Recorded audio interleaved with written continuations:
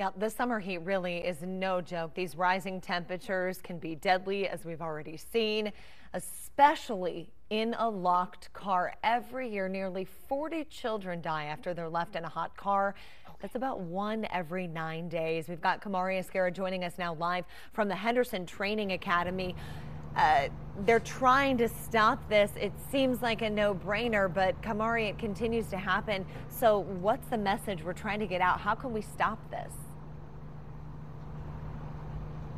Heather, good morning. You know, the tragic thing really about this is that these deaths are so preventable. It's just with being mindful and remembering whether or not you have a child or even a pet in a car this summer. Now I have Dan Patowski coming here to talk about just the importance of this campaign, the car safety, making sure that we don't have any children or pets during this extreme heat. So talk to us about what can we do if we see a pet or a child in a car. Absolutely. It's going to be a beautiful day, but record-setting heat, that's record calls for us.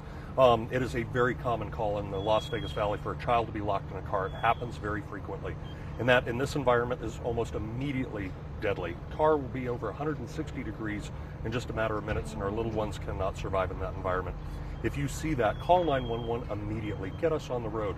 The clock is the biggest enemy, and every second counts for us to get there.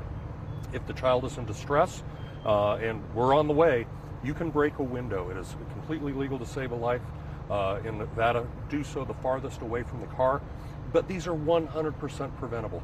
Make sure, hey, we're a hands-free state for your cell phones. You've got your little one, I guarantee you're going to have your phone. Put it in the back seat with your child, your purse, your briefcase, whatever it is, just to remember that little one is in the back seat. Now, really quickly, are there any different rules for if a child is left in a car versus a pet? You know what, it is not legal to do so in the state of Nevada to break a window for a pet. I happen to love my dog very much and would do it in a heartbeat. So just making sure, again, 100% of these are preventable. The awareness of this, and just check your seats in the heat this summer, keep our little ones safe. Yes, for sure, definitely. Of course, like you mentioned, the heat can be uncomfortable, but also dangerous and deadly. So make sure that you are taking care of yourself and your loved ones. Stay hydrated, stay indoors, inside air conditioning if you can. Back to you all in the studio. Yes, such good advice. Kamari, thank you.